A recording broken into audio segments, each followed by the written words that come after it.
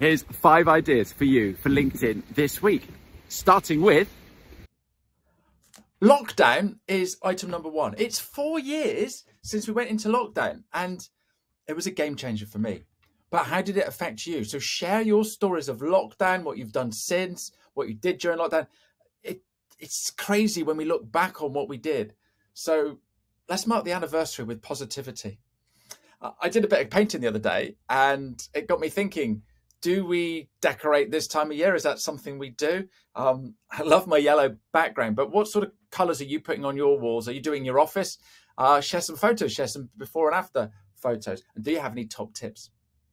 I bought some more t-shirts and it's my uniform. Do you have a uniform? Do you worry about a uniform? Is it important?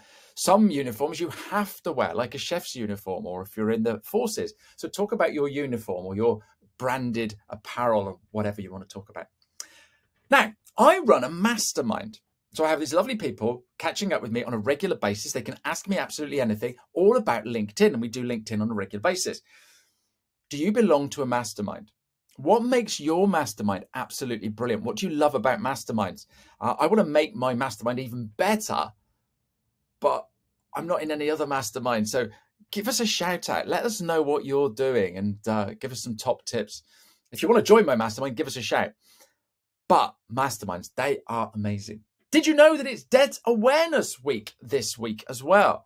So I know there's a lot of people in finance that watch my content. Talk about it. Let's get people debt aware. Let's help people get out of debt.